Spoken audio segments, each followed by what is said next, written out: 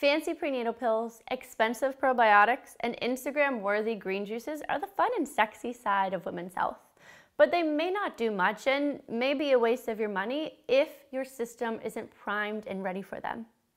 It is clear that the women who benefit most from my functional fertility programs are those who first fully commit to rebuilding their foundation by nourishing the 4 key areas of health. The first area is digestion. So many women come to me and say, "But I'm already eating healthy." And my response is, "That's wonderful. Are you utilizing those healthy foods that you're eating?" The gut is bombarded daily by foods we eat, the air we breathe, and physical and emotional stressors that we experience. This may not be something you feel, but impaired digestion means impaired hormones. Think of digestion as a conveyor belt. If the first step is off, nothing else will fall into line. So let's make sure that you're eliminating what needs to go, like metabolic waste products and excess fuel, and hanging on to what needs to stay, like nutrients, vitamins, and minerals. It's critical to understand that many of these inputs that we receive daily can act as xenoestrogens that affect the functioning of your natural hormones.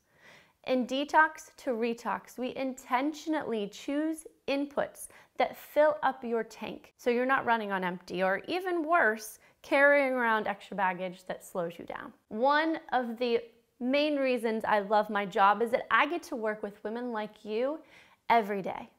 Driven, successful, highly motivated, and hardworking in both your careers and in your homes. But what if I told you that came at a cost?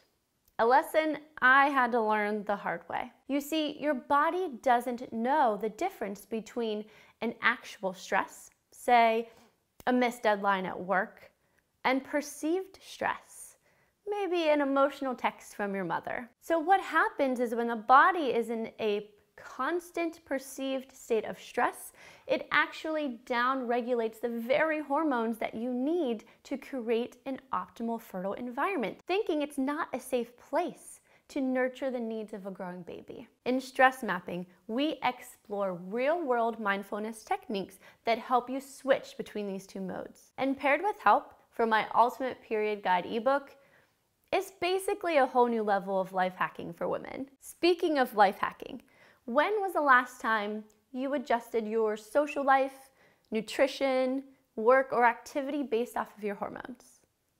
Never? It's not all that uncommon, but I want to change that. Women are actually meant to change throughout the month. We're not meant to remain at one solid frequency for long periods of time. Is that a bad thing? No, it's quite the opposite. When we understand how to work with our ever-changing orchestra of hormones and not against them, I promise there will be no area of your life that isn't benefited. By now you know my business is called Let's Get Real RD. So true to my nature, I'm gonna get real with you. This first pillar is the most difficult of the program. It requires a level of self-reflection, vulnerability, and rethinking what you may have believed was serving you. But when it comes to optimizing your fertility, I want only the best for you. And I'm with you every step of the way.